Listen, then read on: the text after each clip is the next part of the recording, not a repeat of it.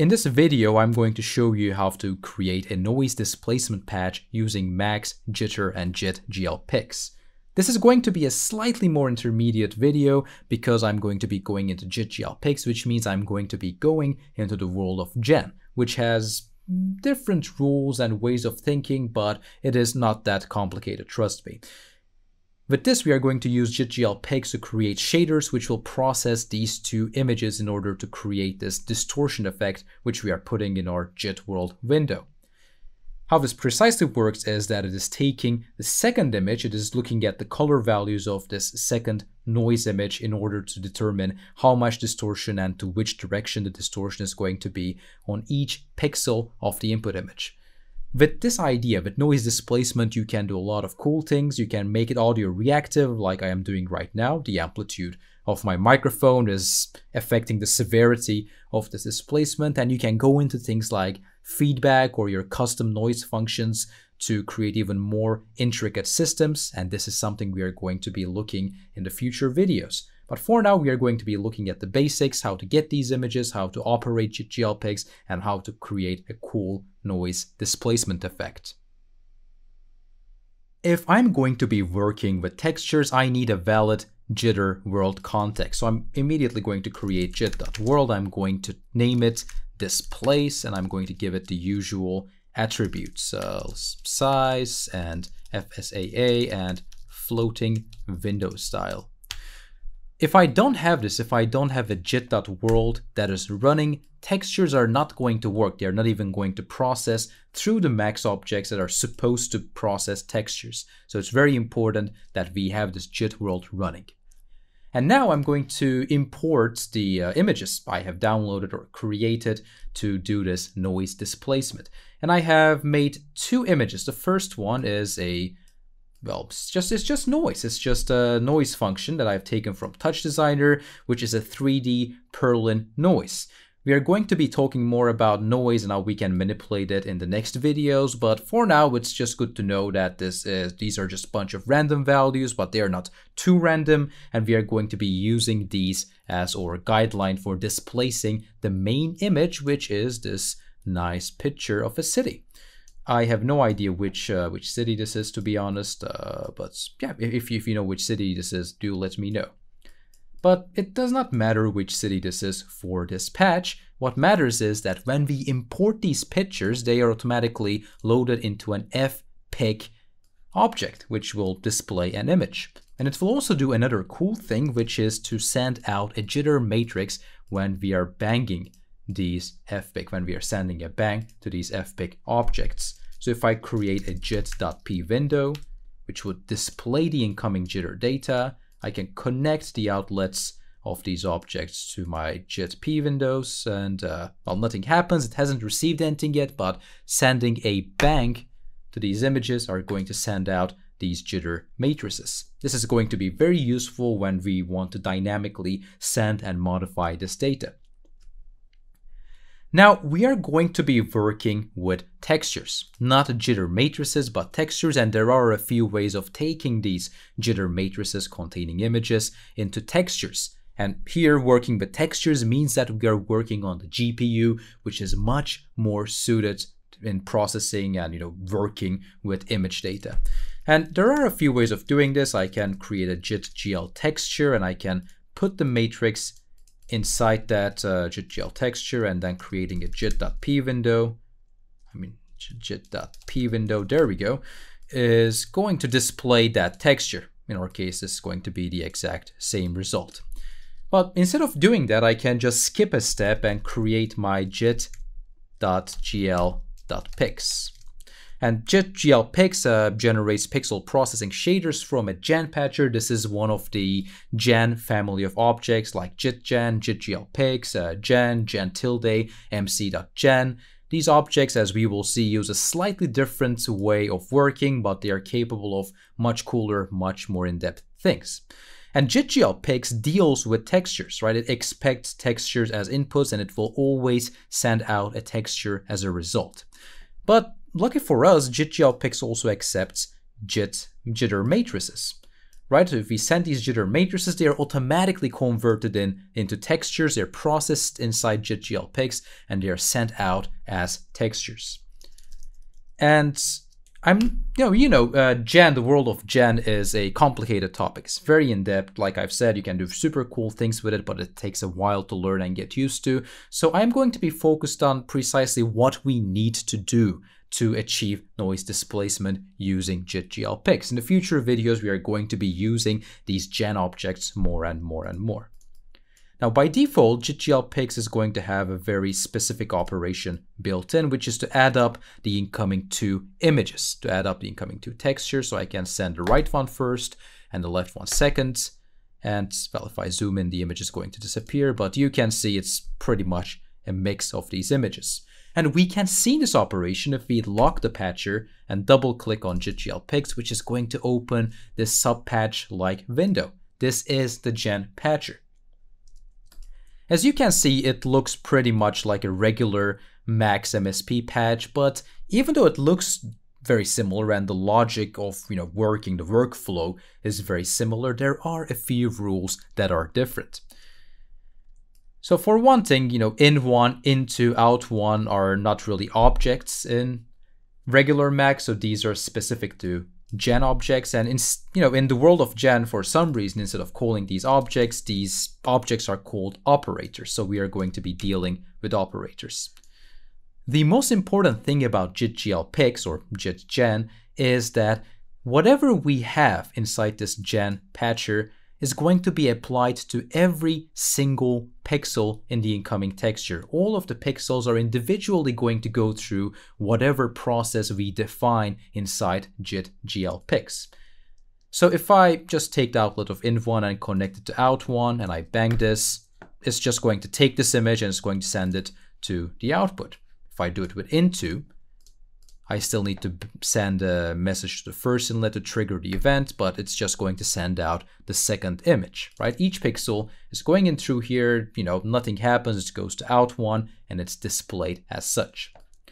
Now, for displacement, we are going to use a specific operator that is called sample. And sample is going to sample a matrix, in this case, a texture. And sample requires two inputs. The first inlet expects an input matrix or texture to sample, as in which image am I going to sample. So we can just take in1, which contains the picture we want to sample. And the second inlet expects a normalized sample coordinate. So this is a 2D vector, if you know what 2D vectors are, or two values if you don't, that are pretty much normalized coordinates, meaning that they go from 0 to 1. The first value is going to be the x value, so 0 is going to be left, 1 is going to be right, and the second value is going to be the y value, meaning 0 is top, so the top, 0 is top, 1 is bottom.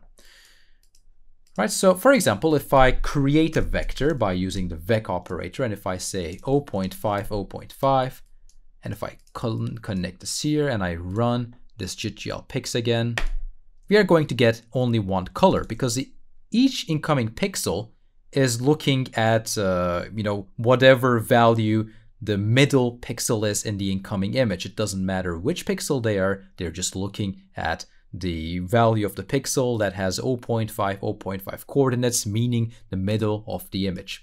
This might take a bit to get used to this way of thinking, but we can do a lot of cool things if we think about the coordinates of pixels and sampling different textures together. Another important operator in jit.gl.pix is the norm operator, which gives you normalized coordinates of input matrix. And this is really cool because this value is going to be different for each pixel. As I've said, jit.gl.pix processes each incoming pixel one by one. Each pixel goes through this process on their own. So norm is going to return, is going to give a different value depending on which pixel is getting processed. If it's the first pixel, the one at the top left, it is going to give you 0, 0. If it's the bottom right pixel, it's going to give you 1, 1. If it's the middle pixel, it's going to give you 0.5, 0.5, and so on and so on. So by putting this into sample, we are kind of doing the same thing as connecting in1 to out1. the image comes in, we get the coordinate of the pixel that we are processing. It looks at the incoming image, it adopts that pixel, and that value is sent to out1, which pretty much means that whatever you're putting in is whatever you are receiving. But if we are doing this, if we are using the system, it means that we can modify whatever is coming out of norm according to this second input in order to create displacement effects. So here is the kind of algorithm we are going to implement. I want to take this second image and I want to take apart its red and blue values. I want to make it so that the red value, so in each pixel the amount of red there is, determines the offset of the coordinates of the equivalent pixel on the left image. So let's say we have the top left pixel on the first image and the top left pixel on the second image. We look at the amount of red in the second pixel, in the second image's pixel, and when we use sample, we give an offset to that value according to how much red there is. So maybe instead of sampling the top left pixel, the top left pixel instead samples, a pixel a bit more to the right, so it looks a bit off.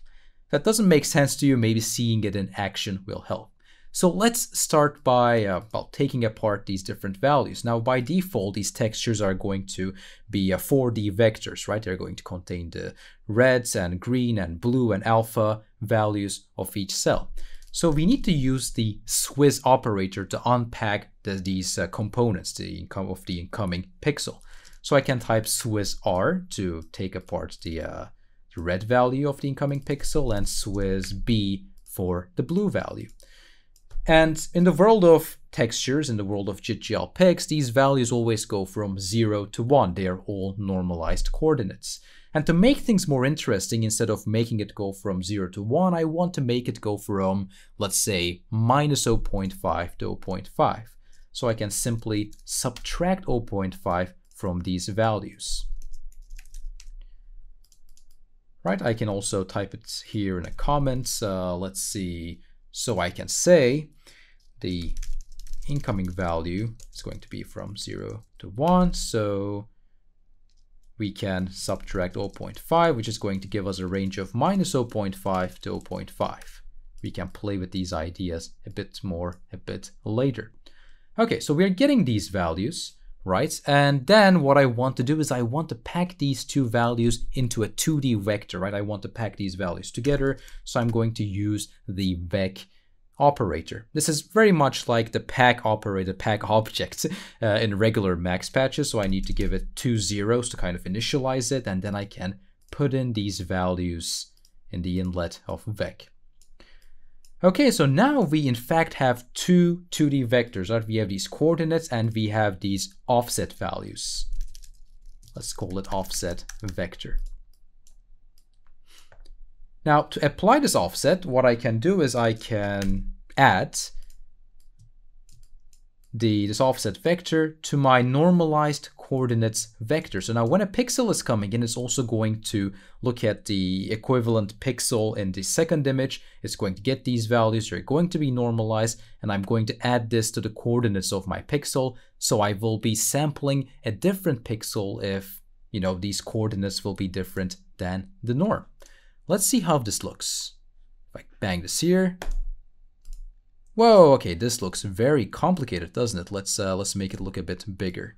But we are achieving noise displacement. Look at how cool this is. This is a bit too much, but it has a very cool look that we have taken this original image and we have distorted it according to this second image. But it is indeed a bit too much and I want to scale it down a bit. So what I can do, for example, is when I get these values, I can multiply it with, let's say, 0.1. So instead of getting a value that goes from minus 0.5 to 0.5, there it goes from, let's say, minus 0.05 to plus 0.05. So the amount of distortion will be less if I do this, right? So 1/10 of the previous amount. And yeah, now it looks even better in my eyes. It looks a bit more distorted, but not so much distorted that we have no idea what is going on. And if I want, I can make this process continuous by utilizing the second inlet of Jitter World, which is going to send a bang for each frame, right? So if I kind of connect this here, it's going to be continuously sending this message, which means this jit.gl.pix is going to be continuously processing whatever is defined in this gen patcher. You might now notice that there are these blobs at the top, right? Well, what is going on? I mean, they don't really exist here, but for some reason they exist here. Well, that happens because displacement is probably sending a value that is higher than 1 or lower than 0.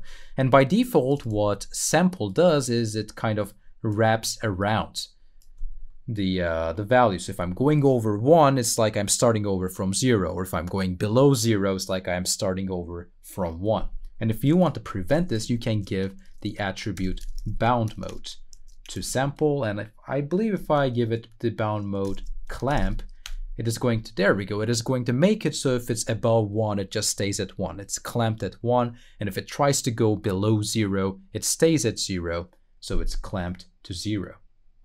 Now, one more thing I want to do is I want to make this amount of distortion dynamic, right? And I can do this by declaring a parameter in my gen patcher. Now, this is one of the very cool things about these gen patches, that you can control it from outside of the gen patch in the regular max patch that we are creating. So for this, I need to use the operator param, short for parameter, and then I need to name this parameter. And I will just name it scale. And then I can give it an optional default value, and I'm going to make it 0.1.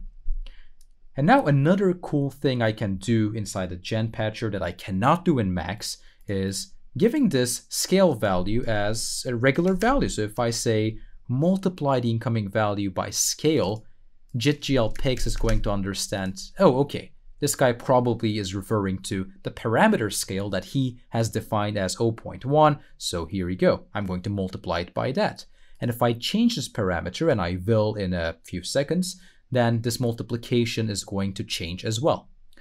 So after I have declared a parameter in JitGen, I can get out of this patch. I can create a message box that says scale, so the name of my parameter, $1, so that I can send it a number value. A floating point number goes in here, so this message becomes scale 0 or scale 0 point, whatever I type in there, and this can go into jit.gl.pix. So now if I'm changing this value, you can see that the amount of distortion is changing as well. And instead of putting it here, we can also visualize this in our Jitter World window since we already have it, and we can do this by creating the object jit.gl video plane with the attribute transform reset 2, I believe. So if I do this, there we go. Now it is on our window, which also looks really nice like this.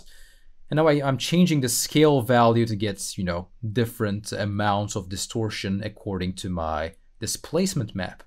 And if I want, I can just make this audio reactive very simply and quickly by creating an easy ADC. I can get a, let's see, peak amp. Give it the argument 55, and then I'm going to make sure my audio status is set correctly. The input device should be Scarlett Solo. There it is. So now whatever is coming in through my microphone, the amplitude is being turned into a floating point number, so I can feed this into my scale. And now my speech is controlling this shader, this jit.gl.pix patcher that we have created. If I want, I can smooth this over a bit by using slides, let's say 1010. And I can put it as an intermediate object here. And now it looks even more smooth. So you can add your own music to this. You can maybe make your speech control the distortion of something. This is just the beginning of this world of noise displacement. Okay, I think this is a good place to stop for now. In the next video, we are going to look at this second picture here, this noise displacement, and we will see how in Max we can create our own unique noise functions by using jit.gl.pfg. Until then, thank you for watching.